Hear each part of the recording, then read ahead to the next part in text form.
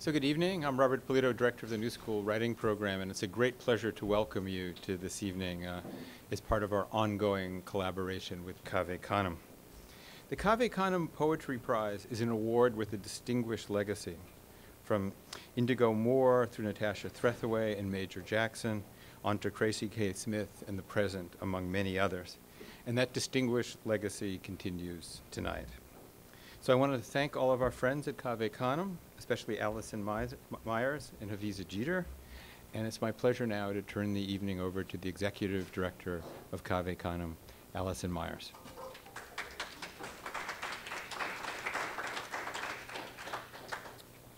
Thanks, Robert. Of course, Cave Canem would like to thank Robert Polito and Lori Lynn Turner of the New School for making such a welcoming place for Cave Canem poetry, not just tonight, but many nights throughout the years.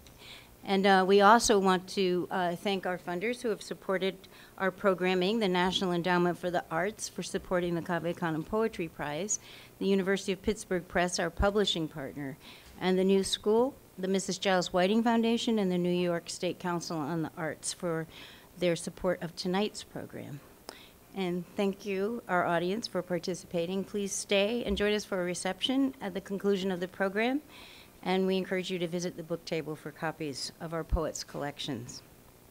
As Robert mentioned, the Cave Canem Poetry Prize is a distinguished award. It's a first book award made annually for an exceptional manuscript by an African-American poet. And tonight we celebrate with readings by the 2001 winner, Nicole Terez Dutton, honorable mention, Lauren Elaine, and our distinguished judge, Patricia Smith, who will introduce Nicole, our final reader. It's a great pleasure to introduce Lauren Kesey Ann Elaine, a talented poet and generous-hearted Cave Canem fellow I've admired since joining CC's community several years ago. There is much to praise in Lauren's What Kept Us, the beautifully composed manuscript Patricia Smith selected as an honorable mention for the 2011 prize. Here are poems about loss and joy and the many complications of love. How the complex body is both the root of and barrier to experience, alternately machine, beast, soul, greed, accident, or the representation of simple survival. As expressed in her poem X-Ray, these lyrics lay bare the marrow, examine an interior life and dream world, then turn their faces outward to the world with messages of celebration, cultural displacement, the transport of temporal sensation, and the torment and regret of violence and self-destruction.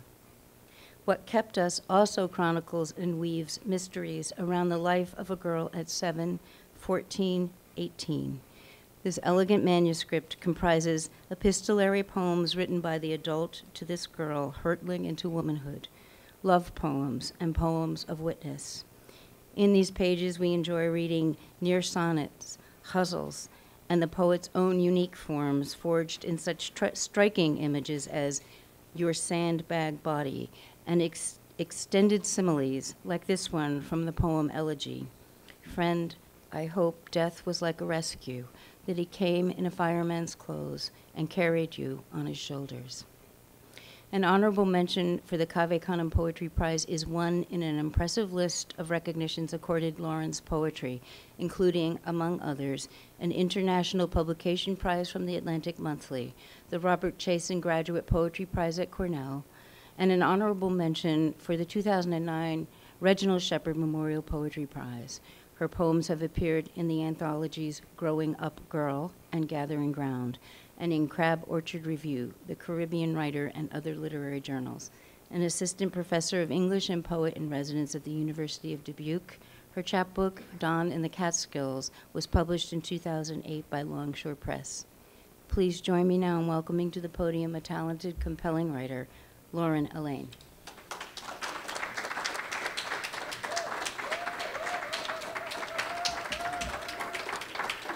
Thank you. I feel like I can just leave now. Thank you so much. I'm so indebted to Cave Canem for so many gifts, of the encouragement of this prize, but also finding me and taking me in and making me so much of the writer that I'm still trying to become. So thank you so much, Cece. To avoid any confusion, I picked the poems in advance, and I'm going to start with the poem that made me realize that I think I was done with what this manuscript was trying to do, and it happened about 3 weeks before the CC Prize deadline, and I knew, I was like, okay, this is it, this is the one I'm sending to you guys. And it's 18. It's a long series of somewhat sonnets. 18. Tonight you are full of small rivers, your eyes salty runoff, the rust-bright trickle staining your thigh, the unnameable, undammed flooding in your chest. You are drowning in all of them. Sweet girl, of course you do not have the words. It will take you almost 10 years to find them. They are both more powerful and less useful than you can believe in this night when your hands and faith have failed you, when your mouth is an absence of screams. Some rivers are wider than any courage. I give you nothing as you sink alone under those waters. This is how I am born. Under those waters you labor to birth me.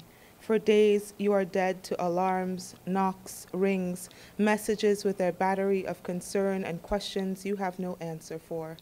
You have made yourself impenetrable to insistence with sleep's shadowy armor, with a silence that consumes all sound whole. You are beyond the world's reach, which is one kind of safety. I can only imagine that bodiless place, its darkness like a sweet in the mouth. The secrets you learned there delivered me, your miracle scream, your dark voice. Together we left that realm of smoke, returned to this country of blood. We awoke. You wake up, but you can never return.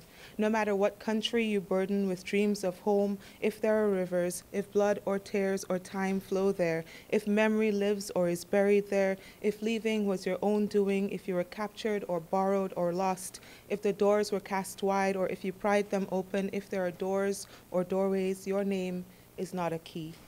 Return has no means in any language, no lines around it on any map. To go back is a verb conjugated in dreams that dissolves on your tongue when you wake up reaching for it. You seek a different debt. Choose a different verb, to forget. And you forgot. You moved through your days easy, with lightness that was not untrue. You lifted weights and danced, you biked and ran, you moved and moved, never still long enough for your shadow to settle.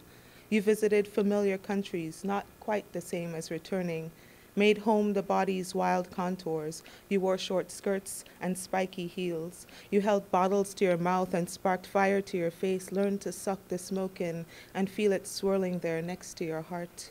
You defied sleep, worked the late shift at bars instead of dreaming. You kept your eyes open, your gaze fixed ahead on the slippery horizon. Oh, slippery horizon, seeming fixed just within reach is your most perfect trick. You keep us going by it, hang your dazzle like the perfect carrot, we chomp and chomp towards you. When you're bright enough, we need never look behind. Who wants to reach back when the future beckons? A kept promise. 18, you know everything is at stake. Your possible life, your hopes of making good, your some nagging truth, your sanity, pride. It is not a choice, this horizon, but the bearable path.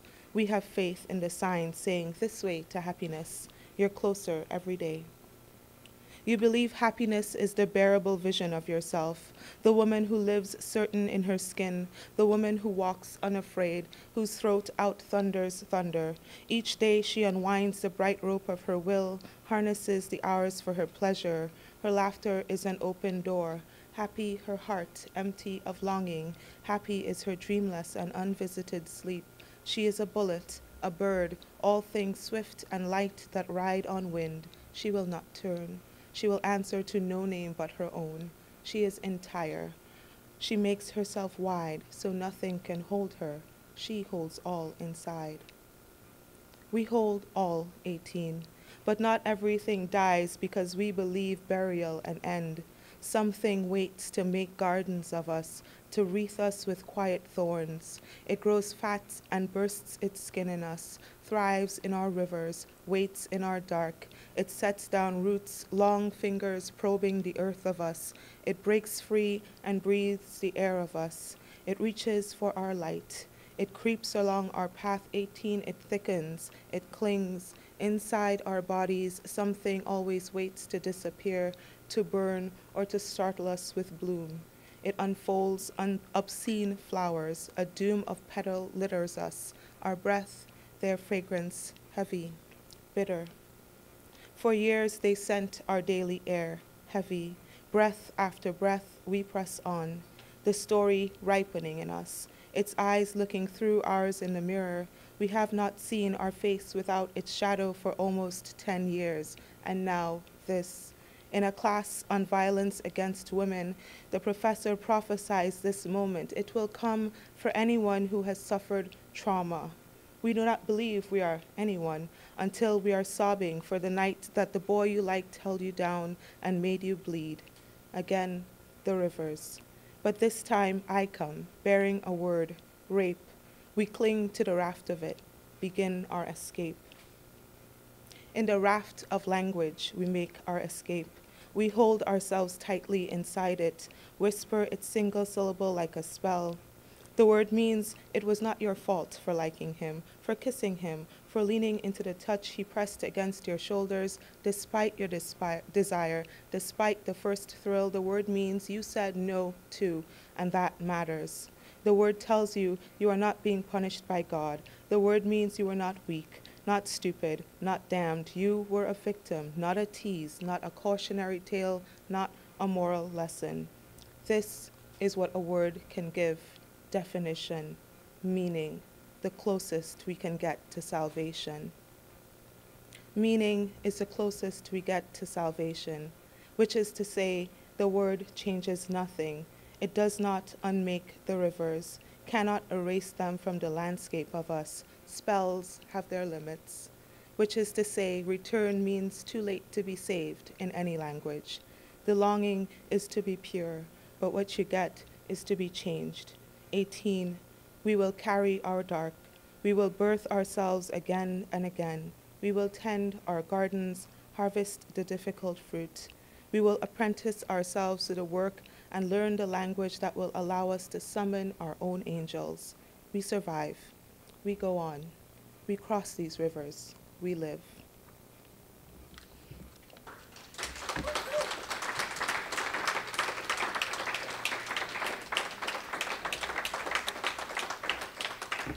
Thank you.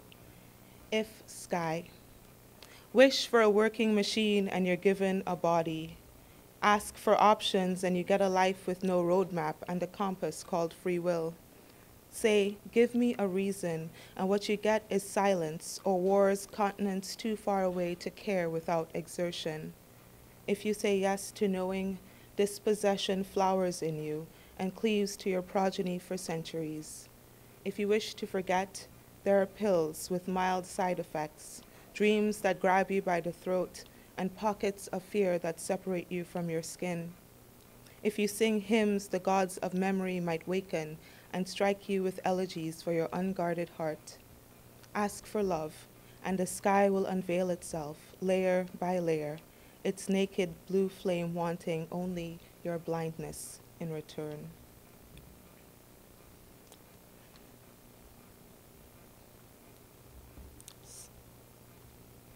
Seven.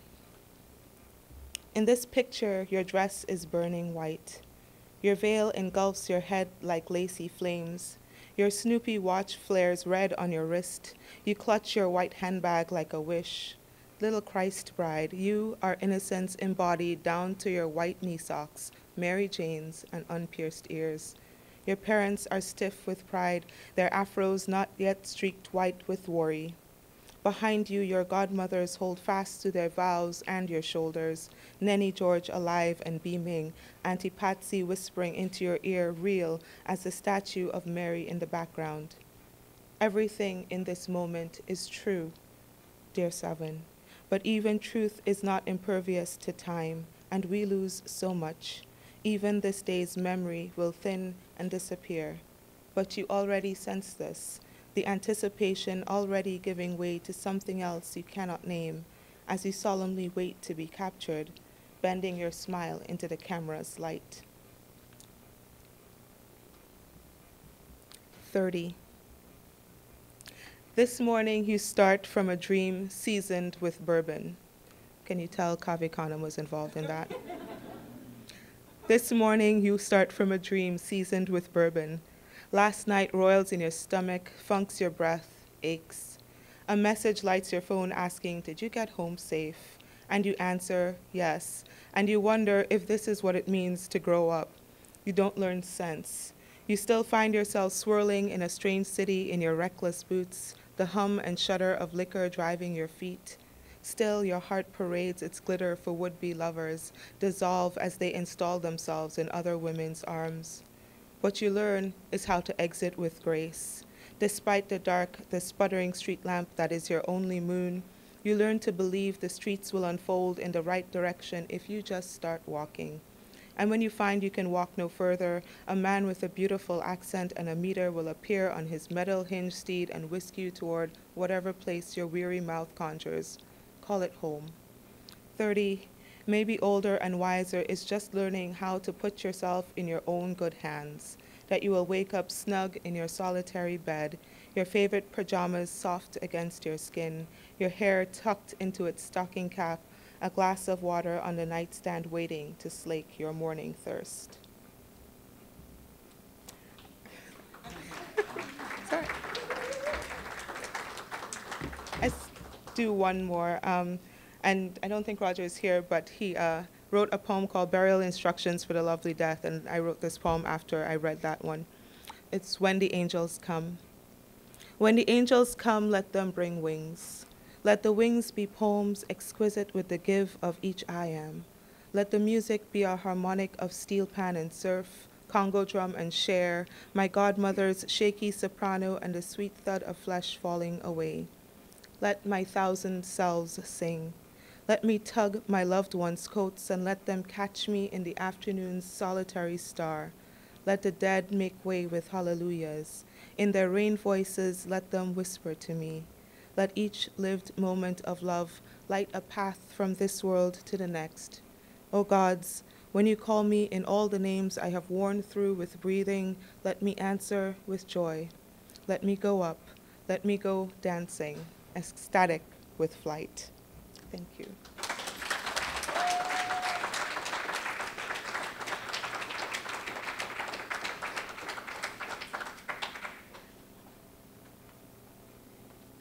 Thank you so much, Lauren, for your gorgeous poems. Such a great pleasure to hear you read. I'm sure your manuscript will find a publisher soon. So Patricia Smith, Cave Canem owes you a praise song for your contributions of time, talent, and treasure, and your ongoing mentoring of emerging poets, including your thoughtful judging of the 2011 Cave Canem Poetry Prize. We're very grateful for your work and love. Thank you.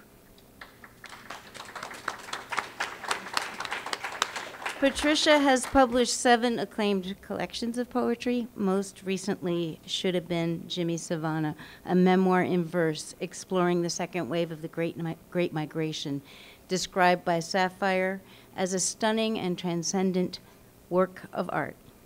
Her Blood Dazler was a finalist for the 2008 National Book Award, and Tea House of the Almighty was a National Poetry Series selection and recipient of the first Hurston Wright Award in Poetry. Additional honors include a Pushcart Prize, the Carl Sandburg Award, and induction into the National Literary Hall of Fame for Writers of African Descent.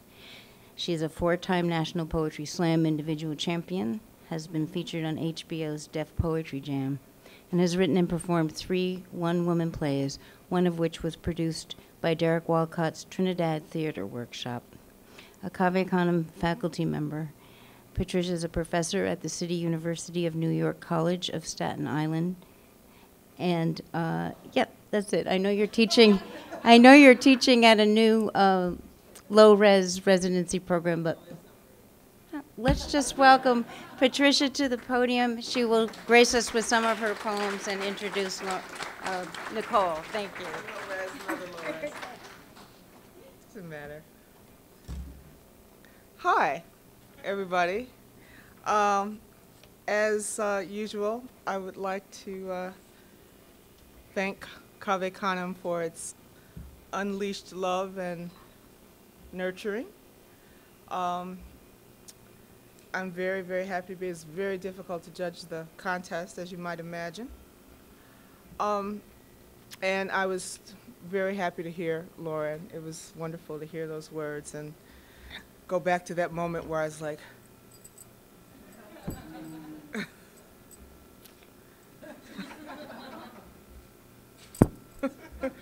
10 manuscripts. Woo!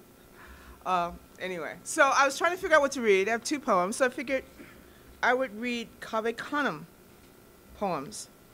Not written in Cave Canem, but about Cave Canem. One written about the residency, and one written about one of the local classes, one of the New York classes. The first one was written, it was Saturday night, like all stories at Cave Canem start. It was Saturday night, and Reginald Dwayne Betts was sitting on the floor, and there was a circle of women around him, twisting. This is when he was going to start his dreads, twisting his naps, oiling his and twisting his naps, like a whole circle of women, and that's where this came from. Sitting in a circle of cooing colored women. Your head was stunned between the knees of one while she pulled the snapping comb through resistant naps, smeared lines of sweet oil along the parts, coiled segments around her forefinger, then twisted until someone loud whispered to someone else, "That brother gonna be too fine with those dreads." It was insistent miracle, the women of the temple identifying you as possible, running their fingers through the tangle of your head and saying, almost to themselves, "Yes, yes, this one." Without being asked, we took it upon ourselves to build you again, weaving the slow, addicting stench of sex into your hair. Yes, this one. Scar, tremble. Yes, this one. Circumstance and cage. Yes, this one. Knotted bicep, leaping verb. I knew as I watched that the new-birthed locks would not survive, that some hour of unleashed fever would lead you to a blade, anxious to shear the unfamiliar heat. What hurtled through your veins was not blood, it was the liquid rush of opening doors. Forgive us for believing it was our right to define freedom, to smother you with cooking, breast, sleep, and warm water, mouths straining toward your ripped landscape, our hands deep in, desperate to rearrange, lock down what adorns you, to resurrect, to resurrect. Black women need to own you. They slice jail bars soft with Jesus songs.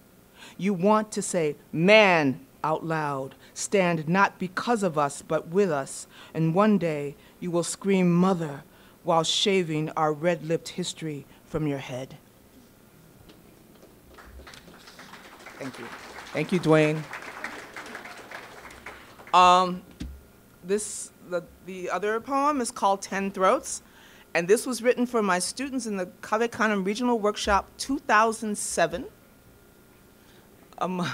Among those students were Mahogany Brown and Roger Bonaire-Garb. And this was written on the last day after they had really just driven me quietly crazy. And there were 10 of them. I am the 10 throats, the gathering storm, the muttered invective, the unruly Negro. I am 10 sheltered villages, conjured countries, imploded horizons. I sing with a heart so irreparably broken, the record skips to save me. I am perched in the front pew, showered and anointed by the preacher's spittle. I teeter on the last bar stool by the back door, balancing shot glasses full of testimony. I sit by the closed window in a darkened room, willing the window to open. I rest along my cluttered history. We are both very tired. I play hard, peppering my knees with splinters. I pray hard, peppering my knees with splinters. God reconsiders me when I undress for strangers. And underneath these swaddling clothes, I am a constantly reworked stanza, womb and forehead, penis and knee. Dragging drying ballpoints across legal pads, soft-pounding keyboards deep into midnights, I chisel and sculpt and reweave what is naked about me. Syllables become masks, verbs become diversions, nouns are what they always were, the lies you don't see in snapshots. I am the 10 suspects in custody, the clatter of a tin cup across the bars of a cage. Every word I've ever written begs for the key. Please, give me the key.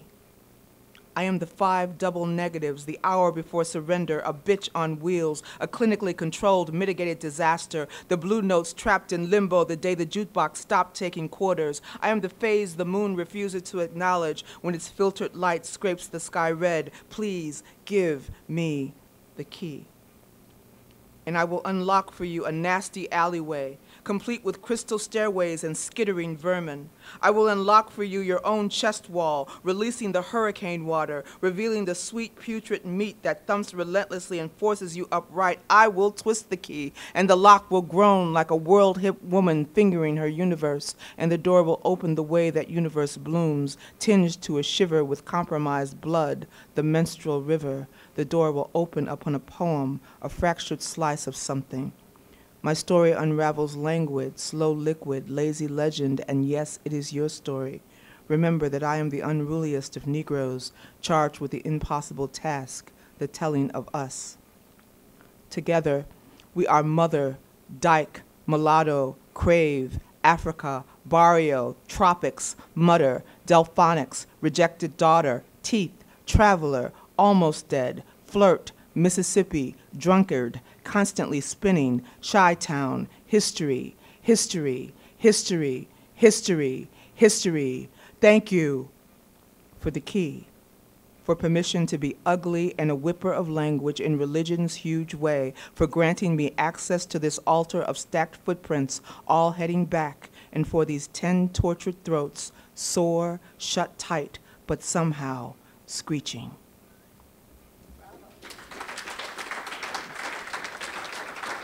Thank you.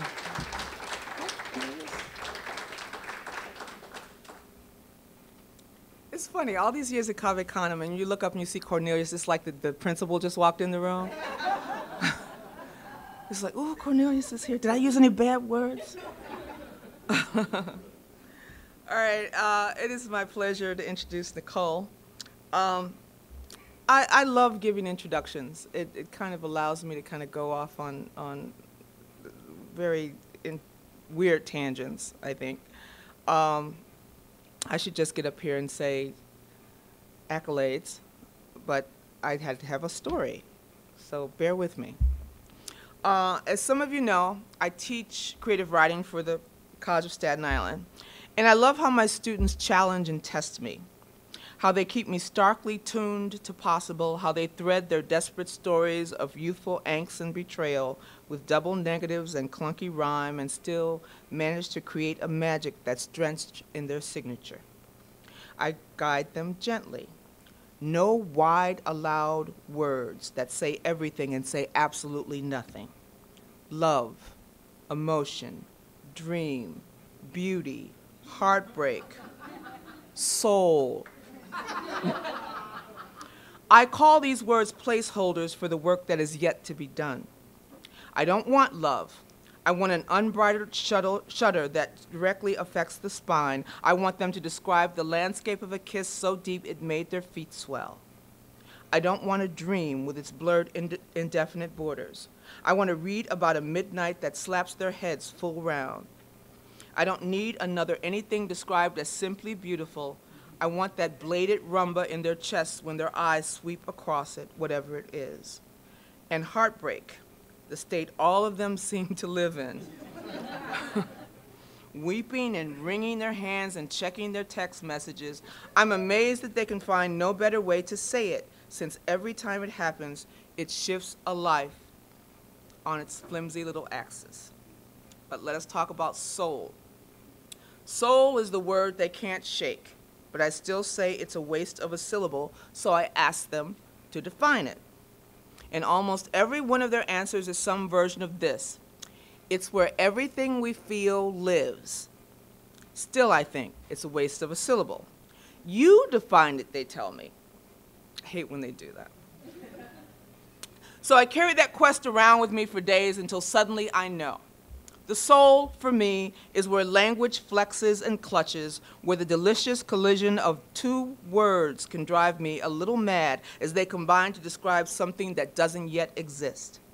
The soul is where my first lines languish. It's a landscape of stilted starts and wavering tenses. It's scratch-outs and screams into cupped hands and days without bathing. The soul is where sounds flaunt their ability to devastate and lay me to glittering waste. It is a shadowy, locked place that quivers now and again with all that is possible, dangerous, and yes, I will use the word, beautiful. I felt that tremor as I went back to Nicole's words again and again, astonished that she dared a lyrical territory untried and unproven and stamped it with fierce signature. When we read the word of others, we may link to a line, a clever passage, a whole poem that pulls a question to the surface and then answers it. But it's rare that we are pulled, flailing and not yet ready, into a singular world of the poet's own creation. Seldom that we pick up a book and put it down whole mind revolutions later. Much and most of the work I saw was stellar, memorable, and startling. It was zeroing in consistently on the location of that strange, chaotic place I define as soul.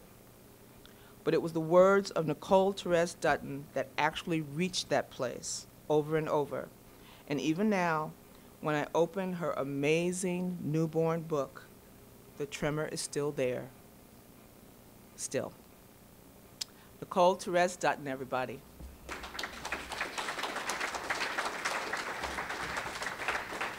And she's got some stuff she did too.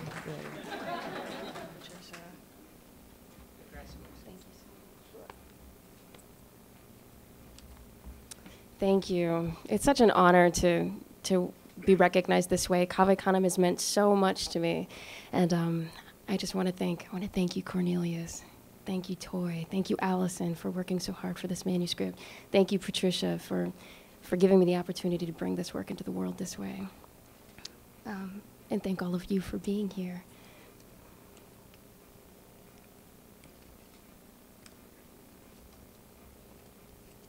Starlight elsewhere. Hunger is an old story, a threadbare afternoon torn open as if by mice in the bones of a cold house. The family, that weird station, that series of events will never be enough. Kick yourself off on another adventure then. Whatever story you need can shout itself loudest over the gutted rooms. This is not fate. This is firewood. You are not lost. You are transposed. You are starlight elsewhere. Someone's grass-stained child overrun with rain, a taste of bitterness, the red mouth and weak eyes. You are not gone, not vanished. You are flying, hair blown back. And in this posture, this constant motion, look how suddenly you belong, how old circumstances fit you like bad shoes, same as anyone. Even before you reach the pier, it is plain sky broke its promises and crumbled into sea, how light becomes a kingdom of salt, how the sea continues, restless and tossing, your name within it, a small muscle, a smooth and silent stone.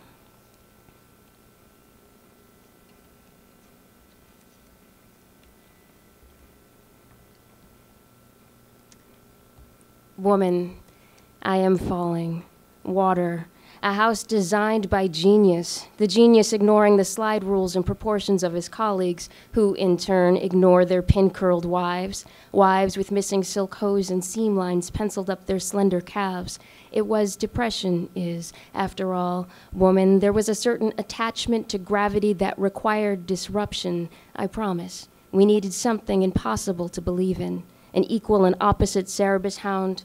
In this moment of empires with slit bellies beached amongst the shambled mulings of other fallen empires, woman, we needed the whole of it, jettisoned, had to, baby and bathwater both. What a terrible thing to become accustomed to, a casserole of lukewarm equations, which is to say, I was dire with circumstance.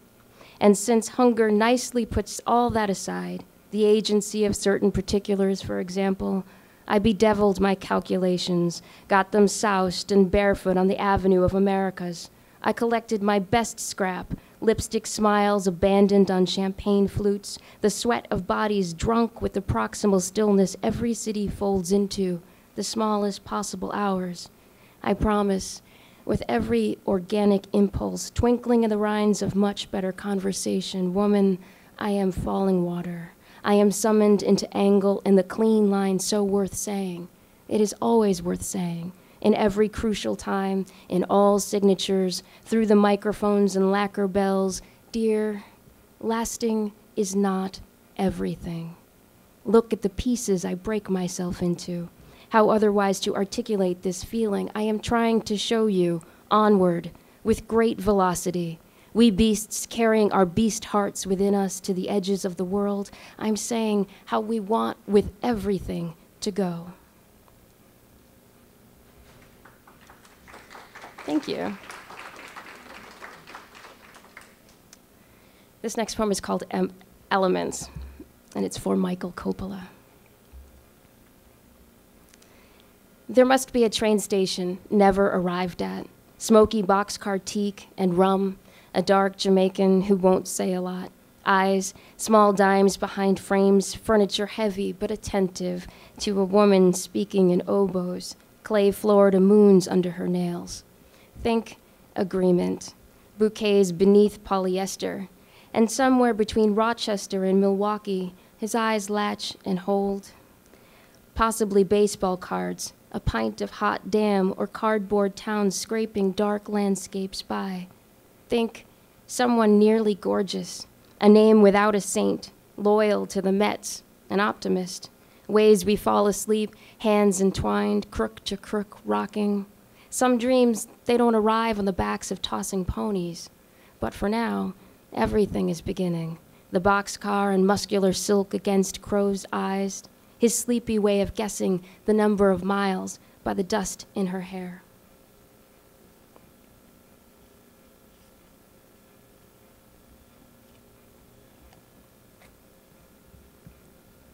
Welcome home. In the nick of school buses, office slacks, the rest of the game, welcome home, girl. Critical objects to fragment and pony, sure, but I got this soft shoe double step down. Books all memorized. You rolled some tardy and went fish-eyed in the cut. A tired, trifling air kiss bye-bye, but that is the providence of maybe. These jokes have teeth, so I'm rocking my apples on home, my flunked cadenzas and reasons why not. We're tripping the fung while back to gasoline-shingled grown folk talk and late-night Stella with Isak drunk on Jesus and hollering pulled pork televisions.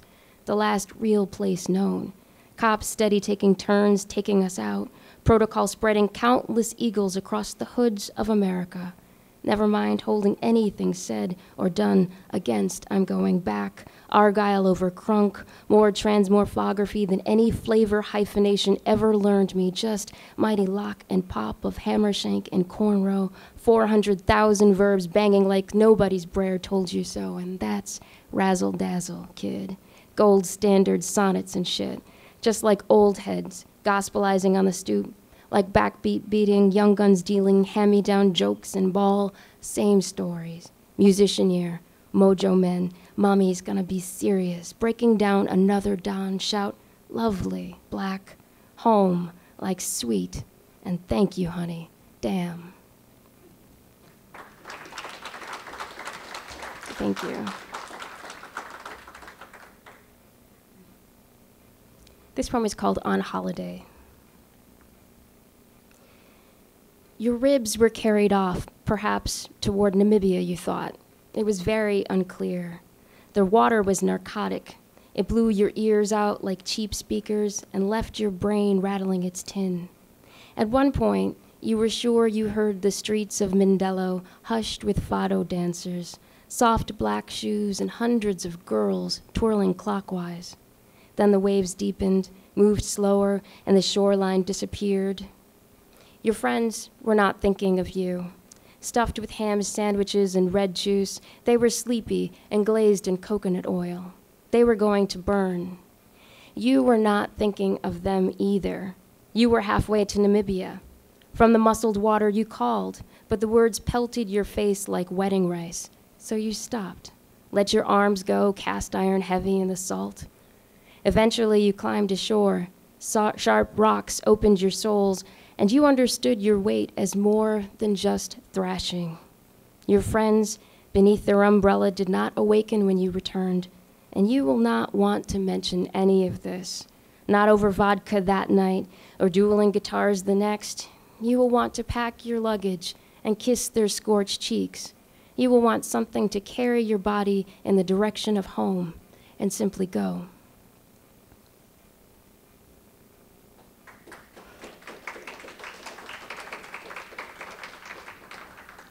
I just have a couple more poems for you.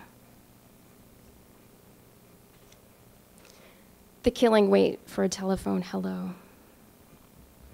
I read this poem for my class, and my students didn't know who Etta James was. I was horrified. I felt so sad. In my home, 700 miles east of this phone booth, you spin the one record you like best. It is good to take scotch slow.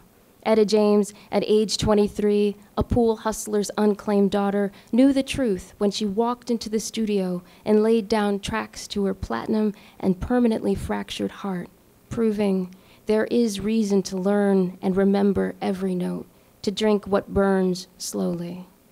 In my phone booth, 700 miles from home, the receiver is sticky.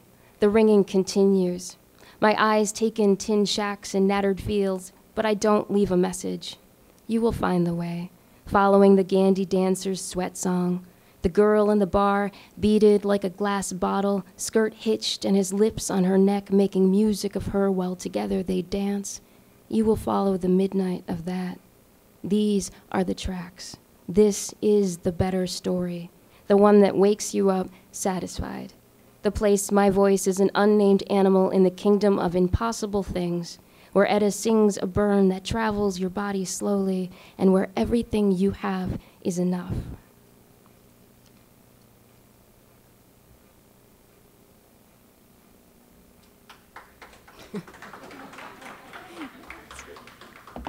Gig. Their lives are better without you. Look at the moon faces and raised champagne glasses in this photograph. The dismantled flowers on the church steps. He married last week, and the girl, when you meet her, is well-ironed, kind. Good thing Austin is just one in a string of occasional places, and you, a girl with a Stratocaster growling mud and chrome into microphones, you can't stick around long. After the set, you will all be a litany of vectored facts, talking a scalloped edged around the sweet tea, 6 eyes parsing the differences between then and now. More creased, more safe, more of each of you. What is there to speak? You are alive within the memory of your own skin. You will be whatever creation you choose for the onstage hour, eyes moldering or not, heart lurching or not. Tomorrow is another town with contracts and cheese danishes, but tonight, play them a broom jump. Call it, wear out, be new.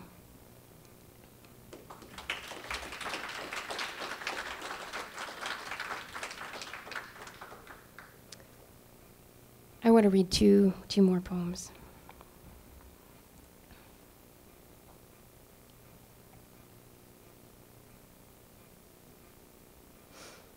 City of candy-colored light. Hope makes us strange, and hope makes us kin. By the nose into negative red we go, 4 bodies rich with mosquitoes and poison oak, sleep unslept staining our sockets and mouths. We follow the queen into this corpus of gin and dice exploded against felt. Collect the clubs and diamonds, acquire a vigilance for triple cherries after midnight. We sit down and learn. On my right, mutton chops battles Lucky Stripe. Prom queen, equipped with fanny pack and chivas neat, is a Jedi with her cards. Her spine, sore from honest work, is a regal, collapsing thing. And while the chips raise their towers of possibility, she will count the dollars, make preparations for the long ride home with a radio between stations. 1 hour outside city limits, radio waves thin to salt flats and starlight. We're headed that way. We've been where night grows its miles, where the sky kneels down and the horizon flares in all directions. We like the sound of it, the quiet that closes around us, the music that swallows us whole.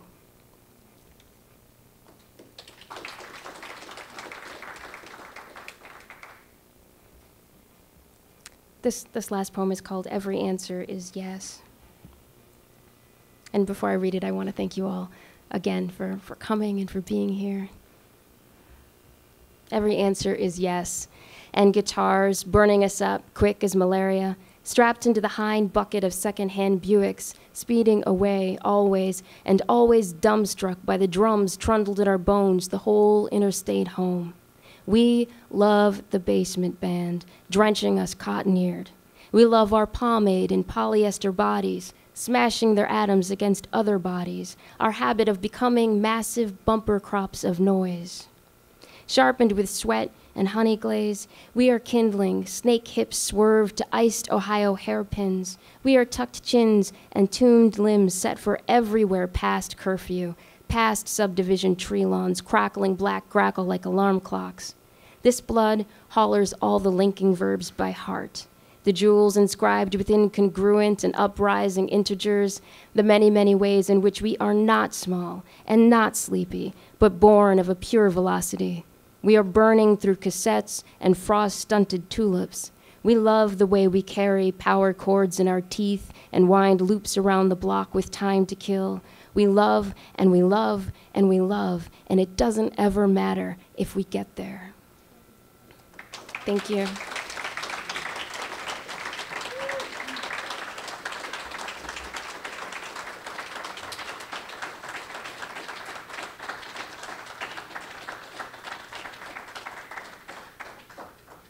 So wonderful to hear you read your poems. I love this book so much. And thank you everyone for coming and for supporting our poets. And please buy copies of If One of Us Should Fall. You will be so happy to own this book. Please stay for a lovely reception prepared for us by the New School. Chat with one another, chat with our poets, socialize. Check out Cave Canem on the website, cavecanempoets.org. Again, let's hear one more round of applause for our three magnificent poets.